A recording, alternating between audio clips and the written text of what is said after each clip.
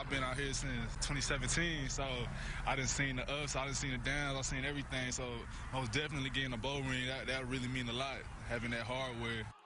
Ronnie Awatt has, as he said, been through it all as a UTEP Miner tonight. He's playing in maybe the most important UTEP football game in 7 years. Here we go. Some scenes from the Sun Bowl tonight. I've never seen this in 4 years covering the team. Lines of people waiting to get into the Sun Bowl. It's a welcome sight for this program. Over 18,000 fans filling up the Sun Bowl. And from 2017 to 2020, UTEP won a total of just 5 games. They're already 5-1 this season. And with a win over 2-3 Louisiana Tech tonight, the Miners could clinch a 6th win and bowl eligibility for the first time since 2014. Certainly wouldn't be easy. UTEP enter the evening as 6.5-point underdogs. The Miners also winless versus Louisiana Tech since 2004, trying to snap that streak. In addition to getting bowl eligible, they came out like gangbusters. First drive, Gavin Hardison swings it out to Jacob Cowan. Can't tackle this man. He's got 8 catches, over 160 yards on the evening, that for a first down. Later in the drive, Deion Hankins, the Parkland graduate, they call him the Tank,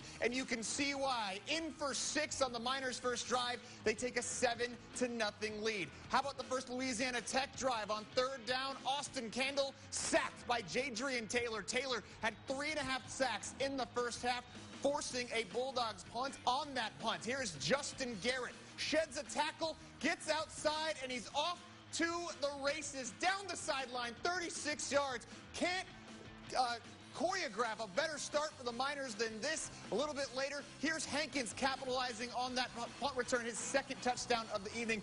14-0 UTEP after 1 quarter of play, and those Miners fans filling the stands, absolutely loving it. 2nd quarter now. They were backed up in the end zone. UTEP defense coming up with a safety right there for 2 points on the scoreboard. It was 16-3 Miners at halftime. That is where we stand in the 3rd quarter. Under 5 minutes left in the 3rd. Still 16-3.